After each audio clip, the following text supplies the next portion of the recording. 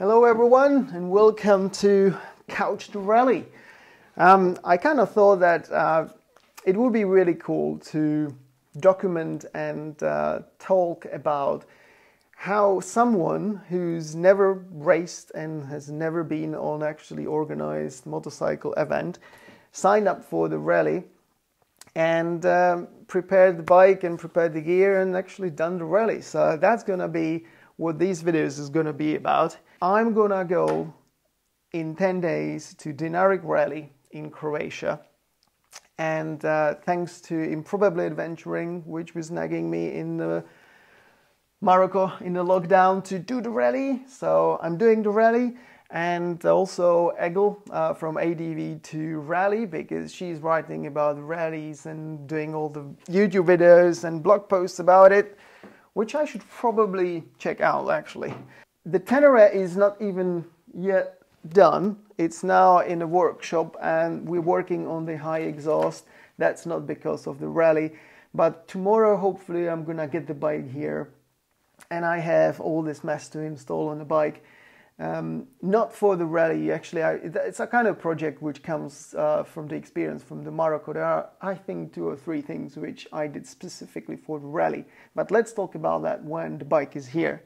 Because that is not my biggest problem. At the moment, my biggest problem is to actually get to the rally.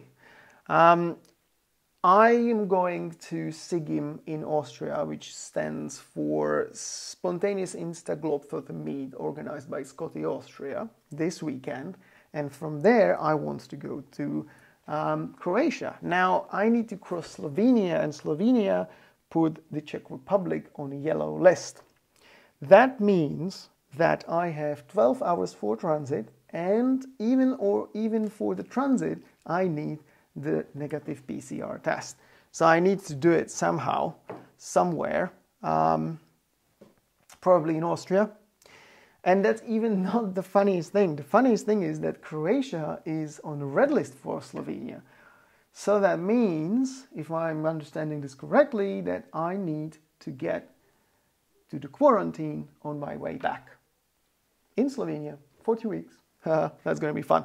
Let's talk more about the Dinaric Rally, because I think that's more interesting. So it's the first year of the Dinaric Rally. It's only happening this year in Croatia. Next year probably going to expand to the different countries for obvious reasons. And what I like about it is that it's cheap comparing to other ones. So I paid 350 euros to enter. And then it is kind of a easygoing rally, or it's what can you read on the website? Let's see how it goes. But you know, it doesn't have a road book, which is that thing which the Dakar has and Hellas has, for example. You just get the GPS coordinates, GPX tracks, and you go. It's 3 stages, 600 kilometers of quite beautiful mountains, to be honest. They're all over there. And the bivouac, which is where you stay during the rally, is actually stationary. So you do like a loop, so you don't have to jump and go around. So I'm really, really looking forward to it. And I think that I have to buy some gear for my protection, change stuff on the bike. And it's going to be quite interesting to actually, for people at least like me, who never raced or have never been to the rally, to kind of, you know, what it is, what is it like, what do you need to know, what do you need to do? I mean, I probably need to know something, but let's focus on the bike and let's focus on figuring out how the hell the COVID situation is to get to the rally. So, see you next time.